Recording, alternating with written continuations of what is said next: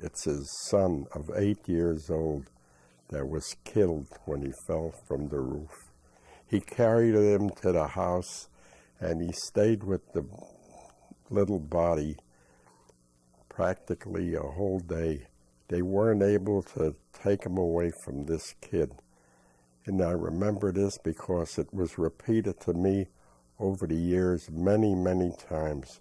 And every time my father told the story of that incident, he broke into tears.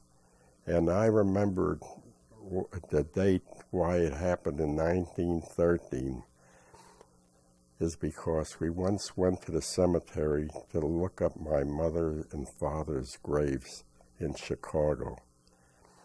And when we came there, we said, let's look for the grave of my brother that was killed. And sure enough, among overgrown weeds and everything, we knew the cemetery, and we had somebody point out the plot, and we saw the gravestone.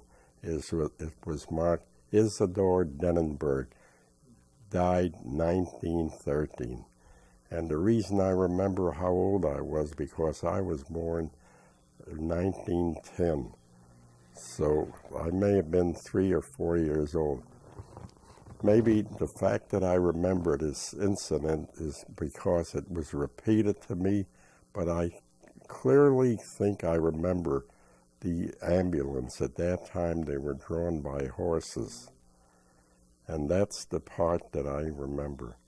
After that, I remember my brothers.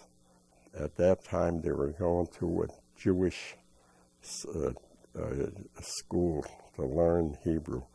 And my mother had taken them out of the synagogue, out of the school, because she felt that the rabbi somehow had put a curse upon this boy that was killed, because he remarked to her how beautiful this little boy Isidore was.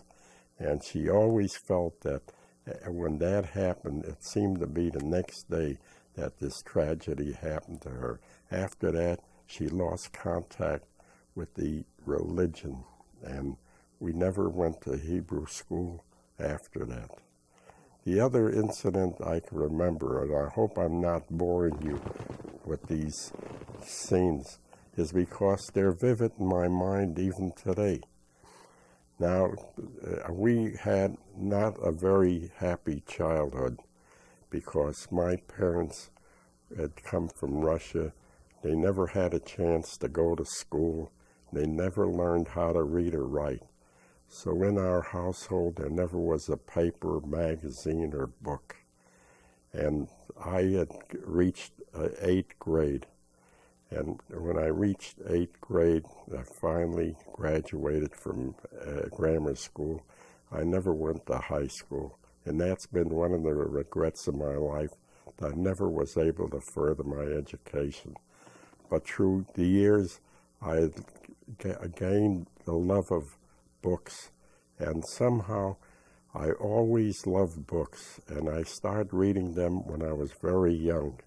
And I was reading them, as I remember, all the time until I grew into where I started accumulating a large amount of my own books, because every dollar I earned, somehow part of it was spent for books. And from now, let me take a rest, and I'll continue a little later. Is there a certain book that you remember? Like yes. Impression on you? Yeah, the books that I remember that made an impression on me was the name of the books was the Bob's Hill Boys. It was a group of books told about kids growing up and how they used to go camping and spending a lot of time outdoors. And all the incidents of their childhood, somehow they stayed with me. And from those books, I started to go to other books, like Robinson Crusoe and Gulliver's Travels, a lot of young type books. And from those books, I graduated to other type books, which were very helpful to me in my growing up period.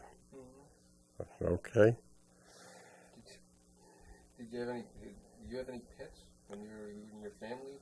Yes, one of my brothers loved